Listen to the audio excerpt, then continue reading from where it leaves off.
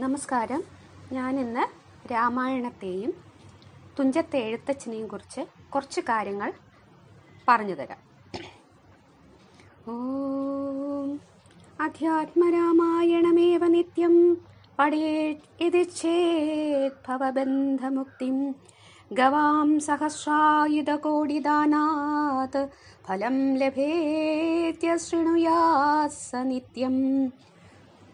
ഇതിൻ്റെ അർത്ഥം, സംസാര ബന്ധത്തിൽ നിന്ന് മോചനം ആഗ്രഹിക്കുന്നുവെങ്കിൽ നിത്യവും അധ്യാത്മരാമായണം വായിക്കുവിൻ. ഇത് നിത്യവും കേൾക്കുന്ന ആൾ അനേകം കോടി ഗോക്കളെ ദാനം ചെയ്ത പുണ്യം നേടും എന്നാണ് ഈ ശ്ലോകത്തിൻ്റെ അർത്ഥം രാമായണത്തിൽ പറയുന്നത്. ഭാരതീയരുടെ സാംസ്കാരിക ജീവിതത്തിൽ രാമായണത്തെ പോലെ സ്വാധീനം ചെലുത്തിയിട്ടുള്ള മറ്റൊരു കൃതിയുമില്ല. വാൽമീകി രാമായണത്തിൻ്റെ ആവിർഭാവത്തോടെ സംസ്കൃതത്തിലും പ്രാദേശിക ഭാഷകളിലും രാമകഥയ്ക്ക് അതിവിപുലമായ പ്രചാരം ലഭിച്ചു. വാൽമീകിയെ ആദികവിയായും രാമായണത്തെ ആദികാവ്യമായും ഭാരതീയർ ആദരിച്ചു പോരുന്നു. അധ്യാത്മരാമായണം സമ്പൂർണ്ണ രൂപത്തിൽ വൃത്താനുവൃത്തം വിവർത്തനം ചെയ്തവരാണ് കൊട്ടാരത്തിൽ ശങ്കുണ്ണി, കപ്രശ്ശേരി അപ്പുണ്ണി കൈമൾ, AK കുഞ്ഞൻ രാജ എന്നിവർ.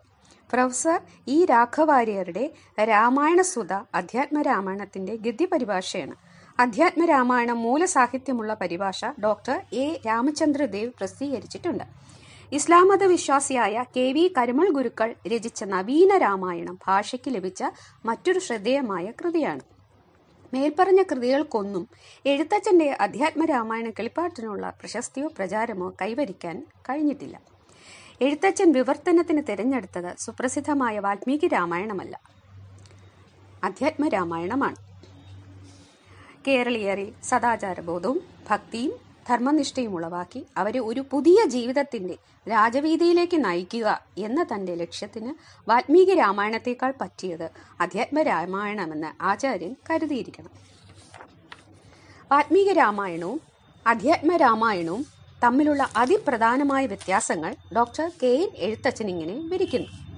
അയോധ്യാകാന്ഡത്തിൽ നാരദൻ രാമനെ സന്ദർശിച്ച് അദ്ദേഹത്തിന്റെ ജനനകാരണം ഉദ്ബോധിപ്പിക്കുന്നതും രാമൻ കാട്ടിലേക്ക് പോകാൻ പ്രതിജ്ഞ ചെയ്യുന്നതും അവതാരകഥയ്ക്ക് ബലം കൂട്ടാൻ അധ്യാത്മരാമായണത്തിൽ കൂട്ടിച്ചേർത്തതാണ്.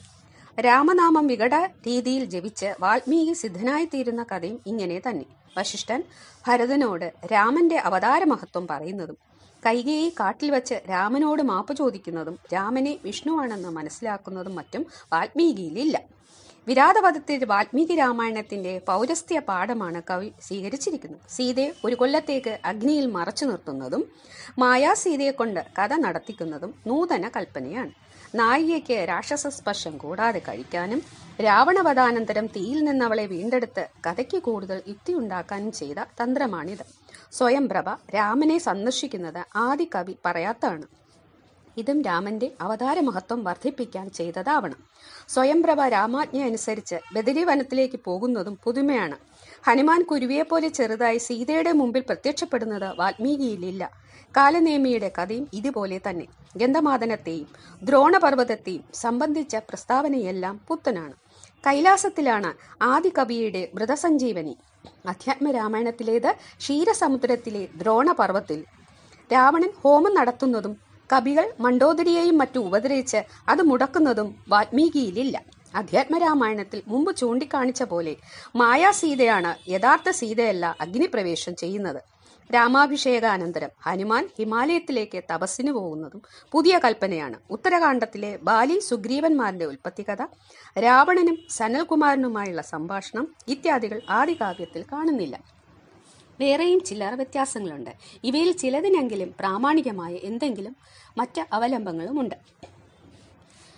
അധ്യാത്മരാമായണത്തിൽ മാഹാത്മ്യ സർഗം ഉൾപ്പെടെ 66 സർഗങ്ങളും 4310 ശ്ലോകങ്ങളുമുണ്ട്. പല ഗ്രന്ഥങ്ങളിലും ഇവയ്ക്ക് ഏറ്റക്കുറച്ചിൽ കാണാം. വാൽമീകി രാമായണ മാതൃകയിലാണ് കാണ്ഡവിഭജനം. ഉത്തരകാണ്ഡം കൂടാതെ 3698 ശ്ലോകങ്ങൾ മൂലകൃതിയിലുണ്ട്. എഴുത്തച്ഛൻ അത് 7736 ഈരടികളിലായി വിവർത്തനം ചെയ്തു. തുഞ്ചത്തെ എഴുത്തച്ഛനെ കുറിച്ച് പറയുകയാണെങ്കിൽ, ഇന്നത്തെ മലപ്പുറം ജില്ലയിൽ പൊന്നാനി താലൂക്കിൽപ്പെട്ട തൃക്കണ്ടിയൂർ അംശത്തിലുള്ള തുഞ്ചൻ പറമ്പിലാണ് എഴുത്തച്ഛൻ ജനിച്ചത്. പഴയ വെട്ടത്ത് നാട്ടിലുള്ള സ്ഥലമാണ് തൃക്കണ്ടിയൂർ. എഴുത്തച്ഛൻ്റെ പേര് കാലം, കൃതികൾ മുതലായവയെക്കുറിച്ച് കൃത്യമായ അറിവൊന്നും നമുക്ക് ലഭിച്ചിട്ടില്ല. എഴുത്തച്ഛന്റെ ശരിയായ നാമധേയം രാമൻ എന്നായിരുന്നുവെന്നും ചിറ്റൂർ ഗുരുമഠത്തിന് രാമാനന്ദപുരം എന്ന പേരുള്ളതിൽ നിന്ന് സന്യാസാനന്തരം അദ്ദേഹം രാമാനന്ദൻ എന്ന പേർ സ്വീകരിച്ചിരിക്കാമെന്നും മഹാകവി ഉള്ളൂർ ഊഹിക്കുന്നു. 1495 1575 ഇടക്കാണ് എഴുത്തച്ഛന്റെ കാലമെന്ന് പറയപ്പെടുന്നു.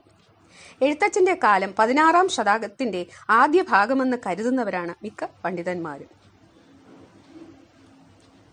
ഇനി പുതിയ ഒരു കാവ്യഭാഷയുടെ സൃഷ്ടാവെന്ന അർത്ഥത്തിലാണ് എഴുത്തച്ഛനെ മലയാള ഭാഷയുടെ പിതാവ് എന്ന് വിശേഷിപ്പിക്കുന്നത്. സംസ്കൃതത്തിലെയും മലയാളത്തിലെയും പദങ്ങൾ അത്യാകർഷകമായ വിധം അദ്ദേഹം കൂട്ടിയിണക്കി. അത്തരമൊരു ഭാഷ സാഹിത്യ നിർമ്മിതിക്ക് അതിനു മുമ്പ് ആരും ഉപയോഗിച്ചിരുന്നില്ല.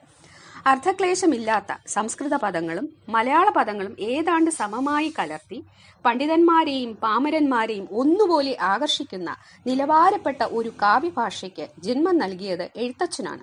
ആ ഭാഷയ്ക്ക് ഇന്നും വലിയ മാറ്റമൊന്നും സംഭവിച്ചിട്ടില്ല. സംസ്കൃത പദബഹുലമല്ലാത്ത ഒരു മണിപ്രവാള രീതിയാണ് എഴുത്തച്ഛൻ കൃതികളിൽ പൊതുവെ കാണുന്നത്. നമുക്ക് നിയതവും പ്രൗഢവുമായ ഒരു സാഹിത്യഭാഷ സംഭാവന നൽകിയത് എഴുത്തച്ഛനാണ്. ഭഗവല്ലീല പ്രവചനത്തിനും ഭഗവൻ നാമാലപത്തിനും കിട്ടുന്ന ഒരു അവസരവും എഴുത്തച്ഛൻ പാഴാക്കാറില്ല. തന്റെ കാവ്യലക്ഷ്യം തന്നെ ജനതയെ മുക്തിമാർഗത്തിലേക്ക് നയിക്കലാണ് എന്ന് എഴുത്തച്ഛൻ നിർവിശങ്കം പ്രഖ്യാപിച്ചിട്ടുണ്ട്. ഭക്തിഹീനന്മാർക്ക് 100,000 ജന്മം കൊണ്ടും സിദ്ധിക്കയില്ല തത്വജ്ഞാനവും കൈവല്യവും. ബാലകാണ്ഡം. ഭക്തി മുഴുത്തു തത്വജ്ഞാനമുണ്ടായാൽ മുക്തിയും വന്നിടുമില്ലോരു സംശയം. അയോധ്യാകാന്ഡം. ഒന്നിനാലൊരുത്തനും കണ്ടു കിട്ടുകയില്ല മൽഭക്തി ഒഴിഞ്ഞൊന്നുകൊണ്ടൊരു നാളുമെന്നേ. അരണ്യകാന്ഡം എന്നീ ഭാഗങ്ങൾ നോക്കുക. മോക്ഷസാധന സാമഗ്രികളിൽ ഭക്തിക്കായിരുന്നു എഴുത്തച്ഛൻ പ്രഥമ സ്ഥാനം കൽപ്പിച്ചിരുന്നത്. അഗസ്ത്യസ്തുതി, ലക്ഷ്മണോപദേശം, ജടായുഗതി, കബന്ധഗതി, ശബരിമോക്ഷം മുതലായ ഭാഗങ്ങൾ ആസ്തിക്യബോധത്തിന്റെയും ഭക്തി പാരമ്യത്തിന്റെയും ദീപ്തിപ്രകർഷം ചൊരിഞ്ഞു നിൽക്കുന്നു. എഴുത്തച്ഛന്റെ കവിത സകല കേരളീയ ഗൃഹങ്ങളിലും പാരായണ വിഷയമായതിന്റെ രഹസ്യം ഇതാണ്. ശ്രീരാമനെയും ശ്രീകൃഷ്ണനെയും സ്മരിക്കുമ്പോൾ തന്നെ വികാരതരളാൻതീർന്ന കവി അവരെപ്പറ്റി പറഞ്ഞതെല്ലാം ഭക്തിമയമായ ഭാഷയിലായിരുന്നു. അവിടെയെല്ലാം കവിത അതിന്റെ ഉച്ചകോടിയിലെത്തുകയും ചെയ്യും. ഭക്തിയും കവിതയും തമ്മിൽ അലിഞ്ഞു ചേർന്നുള്ള ഒരു ഹൃദയ രസായനമാണ് കേരളീയർക്ക് എഴുത്തച്ഛന്റെ കവിത. ഭക്തിയുടെ മഹത്വ പ്രകീർത്തനവും അതിന്റെ പ്രചാരണവും തന്റെ കാവ്യലക്ഷ്യമായി കരുതിക്കൊണ്ട് തന്നെയാണ് വാൽമീകി രാമായണം മാറ്റിവെച്ചിട്ട് അധ്യാത്മരാമായണം തർജ്ജിമ ചെയ്യാൻ എഴുത്തച്ഛൻ ഒരുങ്ങിയത്. ഭക്തിയിൽ മാത്രമല്ല, ഭക്തിയോട് ചേർന്ന് നിൽക്കുന്ന തത്വചിന്തയിലും എഴുത്തച്ഛൻ മലയാളികൾക്ക് മാർഗദർശകനായിരുന്നു. വേദാന്ത സംസ്കാരം കേരളത്തിൽ സാർവത്രികമായി പ്രചരിക്കാൻ എഴുത്തച്ഛന്റെ കവിതകൾ നല്ലൊരു പങ്ക് വഹിച്ചിട്ടുണ്ട്. അഗസ്ത്യസ്തുതി, ലക്ഷ്മണോപദേശം എന്നിവയിൽ അധ്യാത്മരാമായണ കർത്താവിന്റെ തത്വചിന്തയുടെയും ജീവിത ദർശനത്തിന്റെയും ഒരു ഏകദേശ രൂപം കാണാം. ഉത്തമ സംസ്കാര പോഷണത്തിന് സന്മാർഗബോധവും തത്വചിന്തയും ആവശ്യമാണ്. ഈശ്വരഭക്തി, പിതൃഭക്തി, ഗുരുഭക്തി, പൃഥുവാത്സല്യം, സഹോദര സ്നേഹം, പത്നീധർമ്മം, ദീനാനുകമ്പ, അധർമ്മദ്വേഷം തുടങ്ങി സമൂഹ ജീവിതം സംഘർഷരഹിതവും സംസ്കാരഭദ്രവുമാക്കാൻ സഹായകമായ നിരവധി ഗുണങ്ങൾ രാമായണത്തിലും മറ്റും ആവർത്തിച്ചാവർത്തിച്ച് പ്രകീർത്തിച്ചിട്ടുണ്ട്. കാര്യമല്ലാത്തതു ചെയ്യുന്നതാകിലാചാര്യനും ശാസനം ചെയ്യുന്നതേ വരൂ. കാര്യമല്ലാത്തതു ചെയ്യുന്നതാകിലാചാര്യനും ശാസനം ചെയ്യുന്നതേ വരൂ. അയോധ്യാകാന്ഡം. താൻ നിരന്തരം ചെയ്യുന്ന കർമ്മങ്ങൾ താൻ അനുഭവിച്ചിടുകന്നേ വരൂ. അയോധ്യാകാന്ഡം. പ്രത്യുപകാരം മറക്കുന്ന പുരുഷൻ ചത്തതിനൊക്കുമേ ജീവിച്ചിരിക്കലും. കിഷ്കിന്ധാകാന്ഡം. കാലാവലോകനം കാര്യസാധ്യം നൃണാം. അയോധ്യാകാന്ഡം. നിന്ദ്യമായുള്ളത് ചെയ്താലൊടുക്കത്തു നന്നായി വരികിലതും പിഴയല്ലോ. നിന്ദ്യമായുള്ളതു ചെയ്താലൊടുക്കത്തു നന്നായി വരികിലതും പിഴയല്ലോ. അയോധ്യാകാന്ഡം. സങ്കടം മനുഷ്യജന്മത്തിങ്കലാർക്കില്ലാഞ്ഞു. അരണ്യകാന്ഡം. ഇങ്ങനെ അധ്യാത്മരാമായണത്തിൽ ചിതറിക്കിടക്കുന്ന സാരോപദേശ വാക്യങ്ങൾ, ലോകോക്തികൾ എന്നിവയിലൂടെ സന്ദർഭോചിതമായ രീതിയിൽ എഴുത്തച്ഛൻ ധർമ്മോദ്ബോധനം നിർവഹിച്ചിരിക്കുന്നു. തത്വോപദേശങ്ങളിലൂടെയും സദാചാര സംഹിതകളിലൂടെയും എഴുത്തച്ഛൻ പകർന്നുകൊടുത്ത നവീന ചൈതന്യം കേരളീയ സംസ്കാരത്തിന്റെ അന്തർധാരയായി ഇന്നും വർത്തിക്കുന്നു. കാവ്യം സുഗേയം കഥരാഘവീയം കർത്താവ് തുഞ്ചത്തുളവായ ദിവ്യൻ ചൊല്ലുന്നതോ ഭക്തിമയസ്വരത്തിൽ ആനന്ദലബ്ധിക്കിനി എന്തു വേണം. കാവ്യം സുഗേയം കഥരാഘവീയം കർത്താവ് തുഞ്ചത്തുളവായ ദിവ്യൻ ചൊല്ലുന്നതോ ഭക്തിമയസ്വരത്തിൽ ആനന്ദലബ്ധിക്കിനി എന്തു വേണം എന്ന വള്ളത്തോളിൻ്റെ ശ്ലോകത്തിൽ എഴുത്തച്ഛൻ്റെയും രാമായണത്തിൻ്റെയും മഹത്വം പ്രകീർത്തിച്ചിരിക്കുന്നു. ഇത്രയും ഞാൻ ബുക്കുകളിലൂടെ വായിച്ചറിഞ്ഞ കുറച്ച് അറിവുകളാണ്. ഇത് നിങ്ങൾക്കും അറിവുണ്ടാക്കട്ടെ എന്ന് അറിയാനും വേണ്ടി മാത്രമാണ് പറഞ്ഞത്. എല്ലാവർക്കും ഭഗവാന്റെ നാമത്തിൽ നന്ദി പറഞ്ഞുകൊണ്ട് നിർത്തുന്നു. എല്ലാവർക്കും നന്മയുണ്ടാകട്ടെ.